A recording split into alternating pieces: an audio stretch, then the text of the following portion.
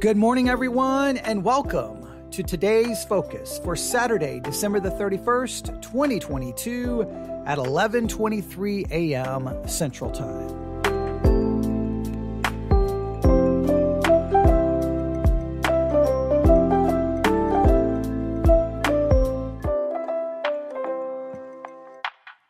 Well, this is the last Today's Focus podcast episode for 2022, the last Today's Focus podcast episode of 2022. We started this series in 2022. I can't say that it has gone exactly the way I envisioned it, exactly the way I thought it would go, but I am committed to continuing to try to do this. Again, the goal of the Today's Focus podcast series really has been to try to give everyone because I feel that there are a million distractions in the life of every believer. So the goal is to try to say, hey, here's something to focus on for your day. Here's one thing to focus on. Amidst all of those distractions, here's one thing to focus on. And I try to give that to you in around 15 to 20 minutes. That was kind of the idea, kind of the vision. I still don't know if I have completely done that correctly. And obviously, time and time again, I've gone past the 15-minute mark. I've gone 20 minutes. And then yesterday, we went an hour. So that definitely that kind of violated the spirit of what this podcast series is supposed to be about. But we will see what will happen in 2023, whether the Today's Focus podcast series continues or whether it ends. Obviously, the Theology Central podcast, where all of these other podcast series are a part of, that's going to continue. And I'll continue to try to figure out the best way to bring you content that I think will be challenging, interesting, at times thought-provoking, and yes, at times rage-inducing, because I do have a tendency to go against what most Christians think. So you have to be kind of prepared for that. But I think that there needs to be a podcast within the Christian world that sometimes challenges the way Christians think. I think there's room for that. And so, there has to be room for that because most don't. Most kind of pick their team. Like they look at Christianity and say, my team is the Reformed world, or my team is the, and then you pick your team and you build your audience, and then that's you. And I don't want a team. I don't want a team. Here's my team. I want people who are like, you know what? I want to be challenged. I want to think, and I want to pursue truth at all costs. So I try a lot of different podcast series to try to accomplish some of those goals. This is just one of them, and hopefully we can make it work. But if I don't stop, I'm going to go over my time limit again today. Today, for today's focus, our focus is made up Bible verses. Made up Bible verses. Remember, I received an email a couple of days ago entitled with the subject line, 8 key Bible verses were just made up. 8 key Bible verses were just made up. And this email, using an article that obviously can be found on the internet, basically makes the claim that if you look at Christianity is really made up of basically 8 key Bible verses. I don't know how they came to that conclusion, because anyone who, I think biblical Christianity is based off all 66 books of the Bible, but what do I know? They think it's made up of 8 verses, and the 8 verses they look at, I don't think that's what makes up Christianity, but I digress. So, really the premise is already kind of flawed in my estimation, but you know what? Whenever I receive something that's critical either of my teaching or of a doctrinal position I have or of Christianity in general, I always want to give it a fair hearing, and here's the reason why. Because I know I'm not infallible. So I like to be challenged. I like to see. Do I always like the fact that maybe I have to admit that I was wrong? No, but as much as I don't like that, on the other hand, I love that because that gets me one step closer to truth. So sometimes it's a love-hate relationship. I think you can all understand, because sometimes when you believe certain things, you hold that truth dearly. And then when you have to go, well, maybe I was wrong.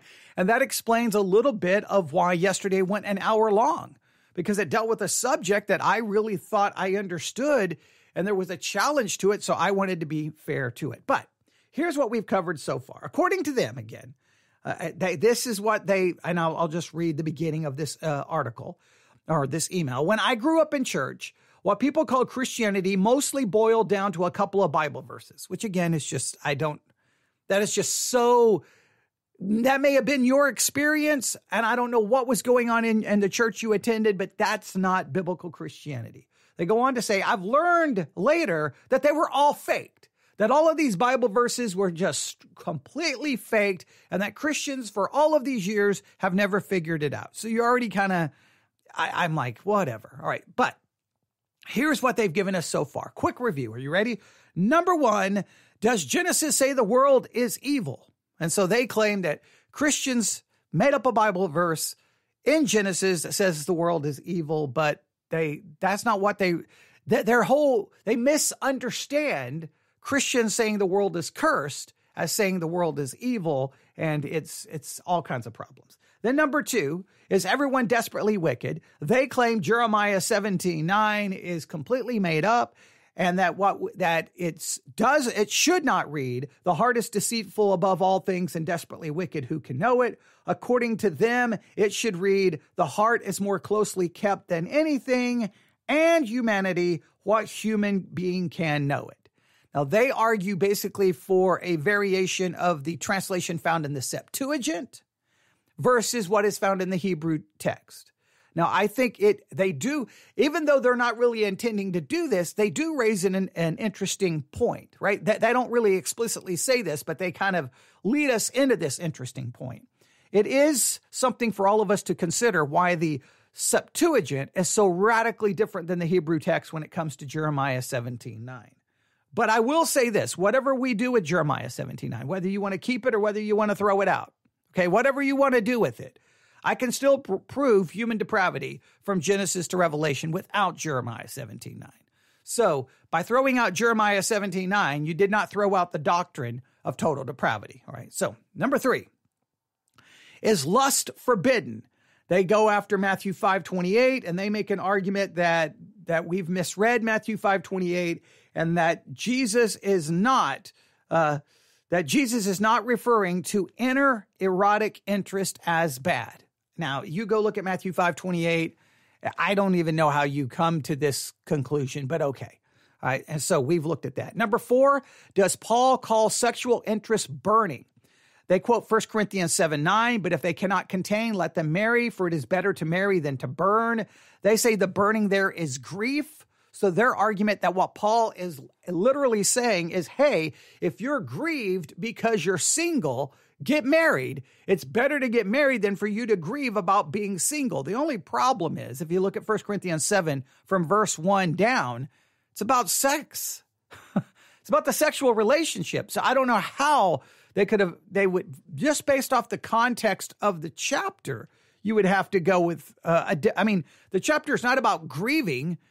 The chapter is about sexual relations. So, all right. Then number five, does God tell you to spank your children? They quote Proverbs 13:24, whoever spares the rod hates their children, but the one who loves their children is careful to discipline them. According to them, the rod does not mean an instrument to spank or to punish with physically, but the rod just represents authority. The rod represents guidance. The rod can represent healing and caring. And so that this is not a mandate to spank. We covered all of that yesterday in great detail. But today, we come to number six. And number six is, according to this article and according to the email I received, here we go. Does purity mean virginity? Does purity mean virginity, if I can speak correctly? Does purity mean virginity? Now, I think I know where they're going with this, but let's listen. Are you ready? Let's pay close attention. Here is the claim. The word purity is found throughout the Bible. In the Old Testament, it referred to a set of laws that guarded the sacred space around the temple. The impurity came from other deities and from death, dead bodies. And then they name a number of bodily fluids here that could also create impurity, were sources of purity violation. So they're referring to some of the Levitical laws about, say, a woman on her menstrual cycle, other things that would create some form of impurity or kind of a ceremonial uncleanliness, maybe the best way to describe it. But they're saying those were the rules regarding purity. What never tripped a purity violation, now according to them, this is what never created a purity violation, was sex outside of marriage. And yet that's what Christians say purity means. Christian sex manuals like to quote the single time in the New Testament when purity appears sexual in 1 Thessalonians chapter 4, verses 1 through 8. And then we read this. They have this in quote. For God has not called us for impurity, but in holiness. They don't quote purity references like 1 John 3:3, where the quality intensifies the more one reflects on Jesus. All who have this hope in him purify themselves just as he is pure. What purity means in the New Testament is sort of unclear. The Christian effort to pass it off as a measurement of sexual experience in relation to a marital state was a total religious fraud. So according to them, Christians made up this idea that purity has anything to do with sexual practice or sex outside of marriage. In other words, purity has nothing to do with sex.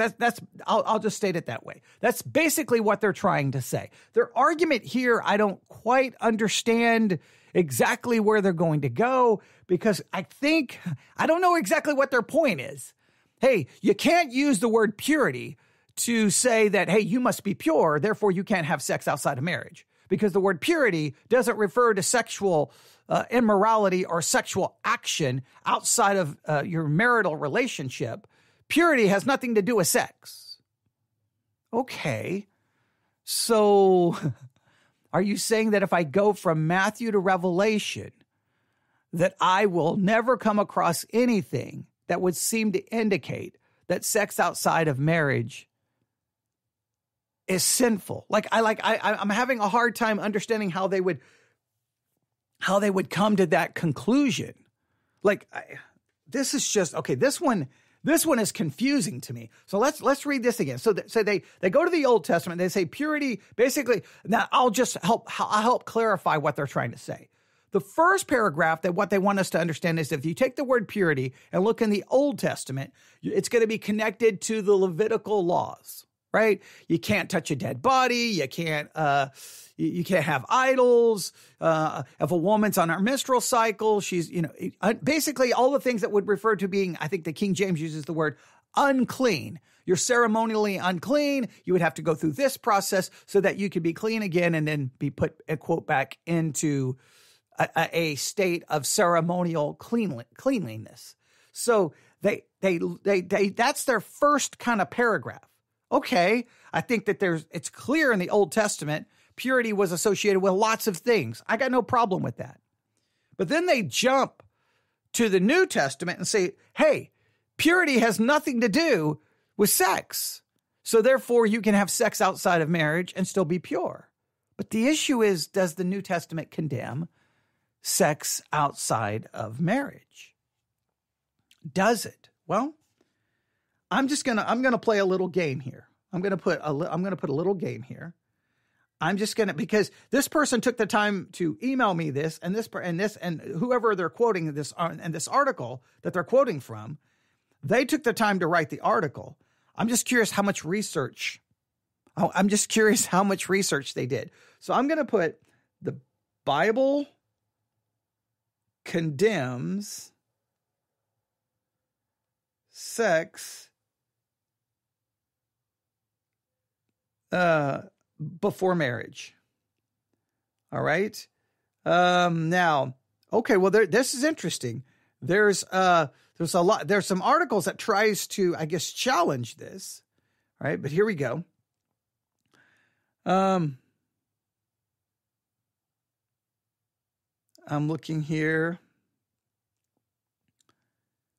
If they give us, this one doesn't give us a lot of information. I thought they were going to try to argue against it, but they don't actually try to argue against it. Let's see here. I'm just going to read from one. I just did a Google search, and I just wanted to pull these up randomly because I just want you to see that this is someone who's making an argument, and I guess I didn't even bother even just to do a little bit of searching. But here, I'll give you an example of one article. In the Bible, sexual sins are clearly condemned. Adultery, consensual sex between a married person and someone other than their spouse, fornication, sexual immorality in general are specified. Sex before marriage or premarital sex is not addressed in that exact term, but it does fall within the scope of sexual immorality. All right, so here becomes the issue. And I remember teenagers making some of these arguments a long time ago. So this is not something new. Look, anyone who's here's one thing that we know. All right. Well, let's just get this out of the way. Let's be very blunt today. Human beings are sexual creatures, right? Human beings are biologically designed.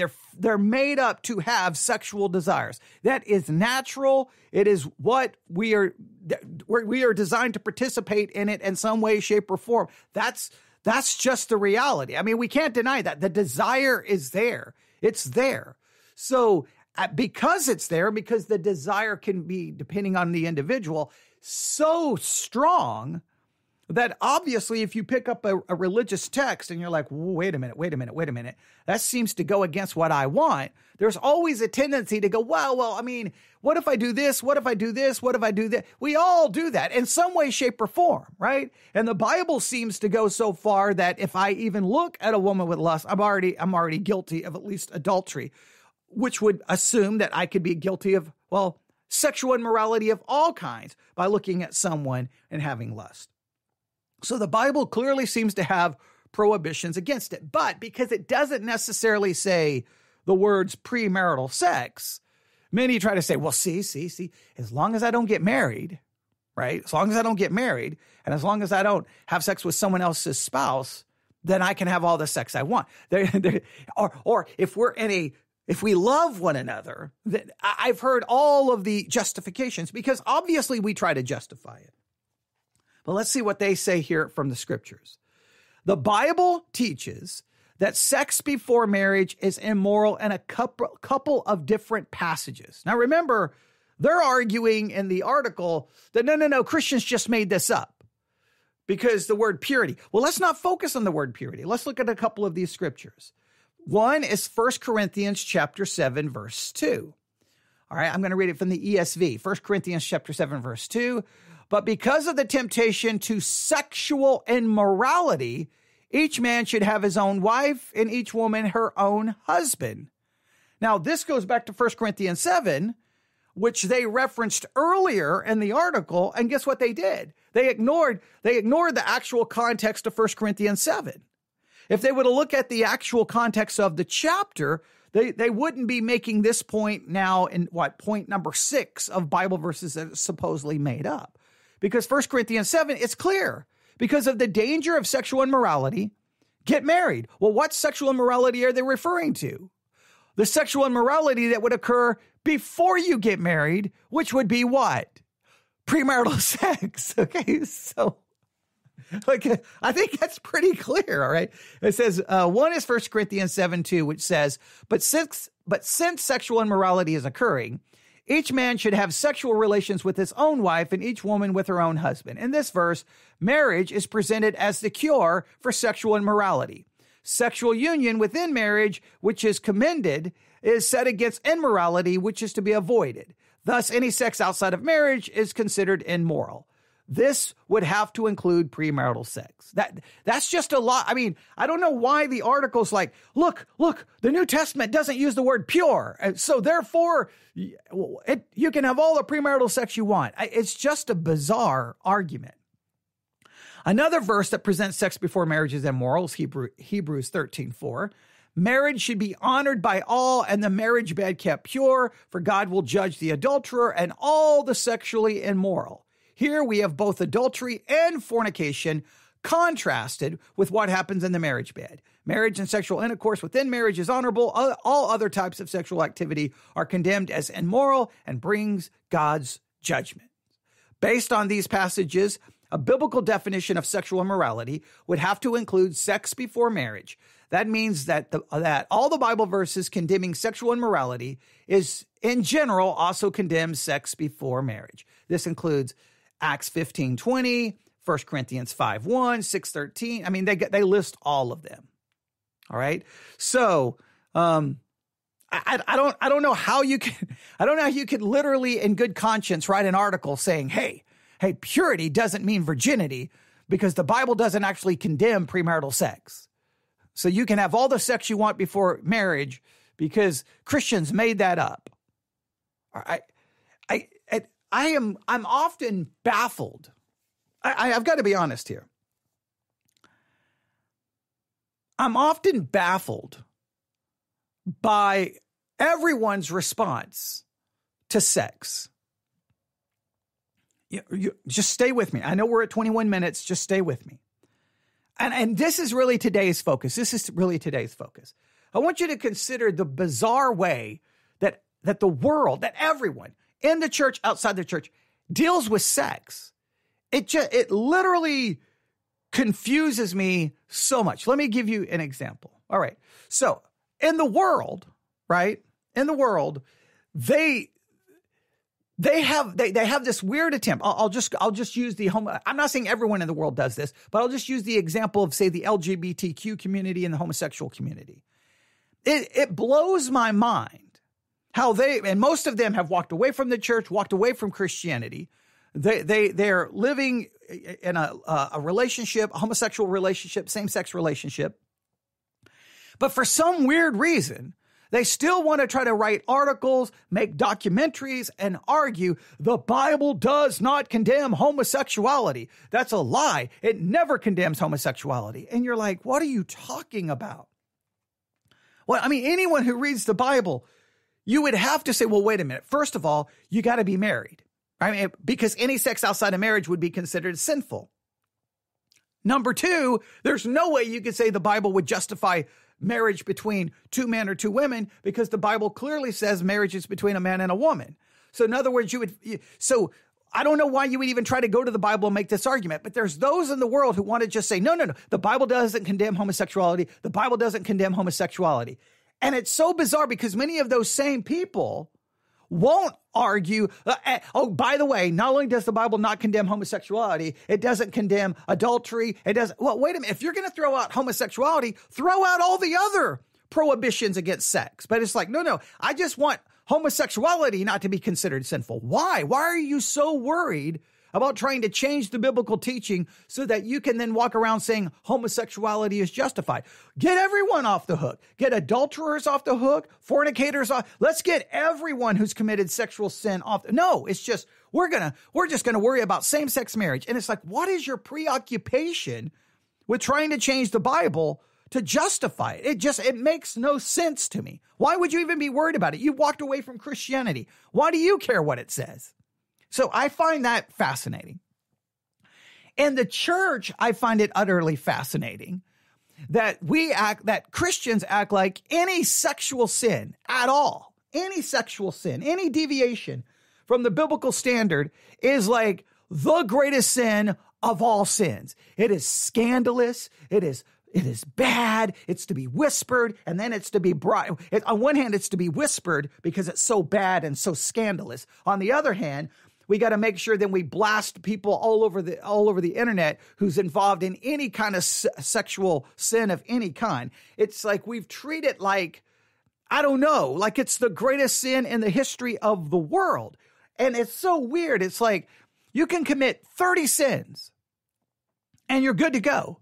You deviate anyway in a sexual way, and it's like, ooh, it's so bad. That's the end of you. You've got, and it's like, well, what about all these other sins? Why does sexual sin get treated in such a way that it's like the world wants to somehow justify their sexual sin by changing the Bible, and then many Christians wants to use the prohibition against sexual sin as an opportunity to utterly destroy anyone who has any deviation and treats their sexual sin as the worst sin of all time while ignoring other sins. How come gluttony doesn't get the same? How come gossip doesn't get the same? Boom. Slander, bitterness, unforgiveness, anger, pride. I mean, like, why doesn't these other things get the same? Like, oh, can you believe what they've done? But so it's weird. Like on one hand, you got people wanting to make the Bible justify their sin. On the other hand, it's like, that's the only sin that matters. Where's a more biblical view of it? Well, here's what I can say. The Bible gives a morality when it comes to sex. And just listen to me. It's, and I know some are going to disagree with this, but this goes right back to my teaching of law and gospel. The Bible offers a morality about sexuality that somewhere, somehow, everyone's going to be guilty in some way, shape, or form. Period. Right? Because not only do you have the physical act, you have the internal. Look with lust, you're guilty. I will never try to speak for women. Never been inside of a woman's body. Obviously, I'm a man. I'm in my own body, so I can't see it from a woman's perspective. I can't see what that looks like or that feels like, but I can speak for a man. And I think most men would acknowledge this, that many men struggle with lust constantly, in some way, shape, or form. All right. What is it? Let me see. I know we're almost at 30 minutes. Let's see here. Hang on.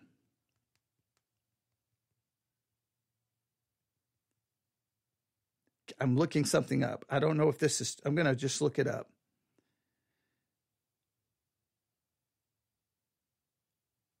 All right, here we go here.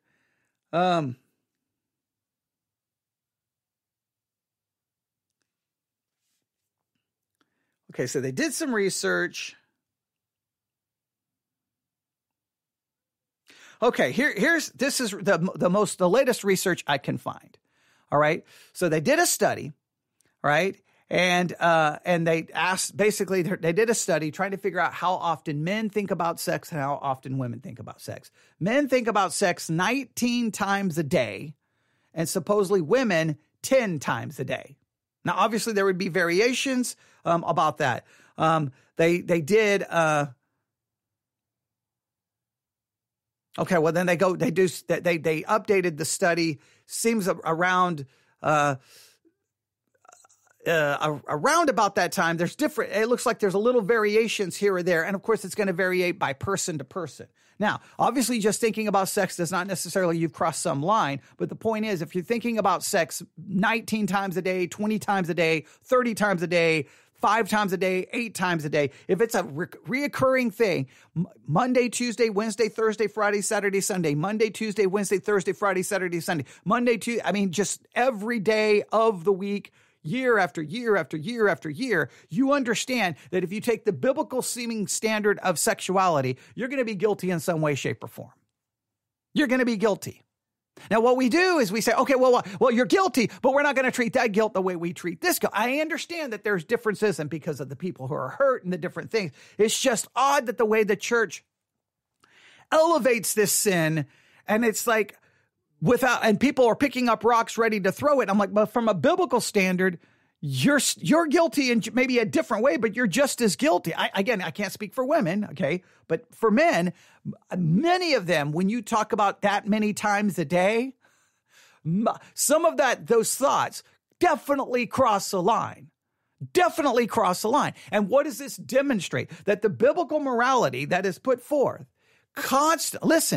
the biblical morality, which is God's law, always reveals our sin and always condemns if we are open and honest to it. I'm not saying that this justifies our sin. I'm saying that we have to be more open and honest with the fact of it, because the law condemns. Our only hope is the imputed righteousness of Christ. I'm not saying this justifies anything. I just think we need it's like on one hand, you got like this article saying, hey, premarital sex is not wrong because the word pure doesn't have anything to do with virginity. What are you talking about? There's all kinds of other scriptures dealing with the issue. That's just a foolish argument. Why would you even try to somehow justify premarital sex if you've already left Christianity? But it's some weird, like, I'm going to go back and I'm going to prove to all the Christians that homosexuality is okay, adultery is okay, premarital sex is okay. It's like, what is your issue? The Bible seems clear. On the other hand, Christians run around like, okay. Anybody who committed a sexual sin, we need to have them crucified. And then we need to burn the body. And then we need to never mention the name again. And it's like, come on, people. If we look at the biblical standard, we're all guilty in some way, shape, or form. Constantly. Some more than others. Now, yeah, I am not saying that justifies anything. People sometimes when you deal with law and gospel, some people get really nervous when you say the law condemns. They're like, no, we can obey it. No, we can't obey the law perfectly. We're all going to fall short. We're all going to be guilty either in thought, word, deed, or desire. Somewhere in that spectrum between thought, word, deed, and desire, we do not conform perfectly to the standard of God, which is holiness. Therefore, we are in a perpetual state of sin in some way, shape, or form. I'm not saying that excuses the sin. What I am saying is that is where we have to be more honest with ourselves. You can see someone committed one sin and you're like, oh man, that's bad. Yeah, and how many sins have you committed? Theirs became public. Theirs became scandal. What about yours that's in private?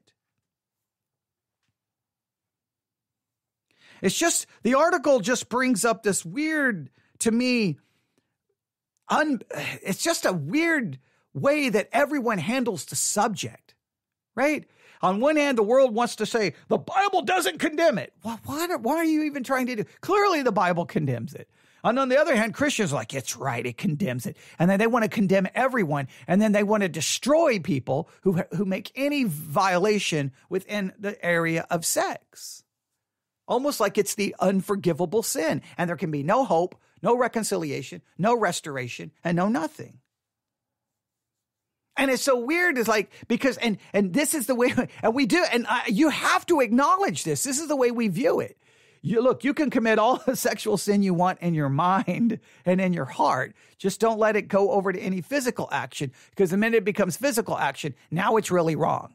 As long as you can keep it in your mind and in your heart, the reality is nobody cares. But the minute it becomes public, then all of a sudden we care. Well, if we could all just admit, man, we all struggle in this area. I can't speak for women. But I mean, even that article, the latest research has women, it's 19 times a day for men, 10 times a day for women. I don't know if I read that because I was trying to look at the rest of the article. So that would mean that both men and women are guilty. And it's so how pharisaical we can act in regards to the subject. So I don't know. You can tell me what you think of it. It's just a weird, the article, I had to try to deviate because the article is so weird. Hey, the word purity has nothing to do with virginity, so therefore premarital sex is okay. What are you talking about? Like, what? Your argument is based off the word purity? You do realize the Bible can talk about a subject using different words, right? Okay, right. It's the most bizarre thing I've ever seen. What are you talking about? Like, literally, I don't know what they're talking about. That is bizarre. Like, they've made some good points, maybe about Jeremiah 17:9 and the translation found in the Septuagint. Okay, I'm glad I read the article. Maybe they make some good points about discipline and how the word rod is used throughout the Bible. Okay, maybe you make some valid points. But then there's other situations you're like, what are you talking about? 1 Corinthians 7:9, burning there refers to grief and not to sexual desire when the whole chapter is about sex. And then later you come down and say purity does not equal virginity, therefore you can commit premarital sex. The Bible doesn't condemn it. But yet you didn't even read the actual chapter of 1 Corinthians 7, which would have given you the answer to the burning and giving you the answer to this. I find it funny when people write articles where they come across so arrogant, claiming that Christians have made everything up, and all they've demonstrated is their own lack of comprehending what the Bible actually says. But instead of being dismissive to them, I think it's a warning to all of us that we as Christians, we can hold ideas and we can hold conclusions that many times are just as contradictory to the Bible as this article is. So before we say, what are you doing? We probably should look to ourselves. And I think maybe we need to have a more honest view of sex, because we're sexual creatures and people think about it frequently, and many of those thoughts cross a line. And if it does, then we're guilty. And guess what? Don't be shocked by that. I sometimes Christians are never guilty of any sexual sin. What are you talking about? Sexual sin has been a part of Christianity since its inception, all right? Because we're sexual beings, right? Who desire it. So guess what? We need the imputed righteousness of Christ. Doesn't excuse it, but I'm saying we can try to fight against that. But what about all the? It's just weird. This one gets elevated while all the other sins are good to go. All the other sins, it's just doesn't. Oh, you're slothful. That's okay. Glutton. That's okay. Prideful. That's okay. You are lack of mercy or compassion. That's okay. You don't love people the way you're supposed to. That's okay. You gossip, you slander. That's okay. You're not submissive to where. That's okay. You have no respect for authority. That's okay. It's like, and you say, well, we don't say it's okay. Yeah, but trust me. How do those sins get treated versus how other sins get treated? Don't tell me there's not a difference. Don't tell me there's not a difference. I've been in Christianity too long to know there is trust me, there is a difference. Everyone loses their minds over those sins and not. And so it's the world confuses me. The church confuses me. We just need a more biblical approach to it. All right. There you go. You can email me. newsif@yahoo.com. Yes, I know I went long again today. I know. That's okay. It's the last day of the year. We'll reset as probably, I don't know what we'll do for today's focus tomorrow. I have church, Sunday school, Sunday morning, Sunday night. But Monday will be in 2023. And what we'll try to do is reset the today's focus to try to fit back to its original purpose a little bit better. But when I thought I was going to do this article for the today's focus, I just didn't realize. Once again, I thought I could handle it in a certain way, and some of these require a little bit more time. You get into some of these are very. The thing I love about the article is it gets into some really touchy, sensitive subjects. I mean, some of this makes us uncomfortable, but we have to deal with it. It makes me uncomfortable, right? It makes us all uncomfortable to deal with some of these issues. They're very sensitive. We're dealing with discipline of children. That's a sensitive subject. We're dealing with sexual issues. That's a sensitive subject. And I just think that we all have to. I just think Christians need to be better at just being honest with our issues. And I just don't know why it's just so weird. You can commit 50 other sins and it's like good to go. But this one, it's like, oh my goodness, it's the end of the world. It's like, I just don't understand why other sins don't bother us. But anything related to this subject, we're ready to throw ourselves off a cliff. I just don't. I've watched the utter shame and destruction, I feel, of people's lives because they found themselves in this sin, and then that's it. They don't it's like so much shame, so much guilt, and they in many ways walk away from Christianity. And in many cases, Christians are the ones pushing them out the door. I don't know. You can tell me what you think. newsif@yahoo.com. newsif@yahoo.com. That's newsif@yahoo.com.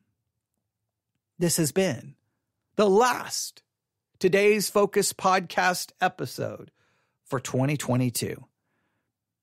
Hopefully 2023, we can make this better and it will accomplish its ultimate goal, which is to give you one thing to focus on throughout your day because you live in a world of distractions.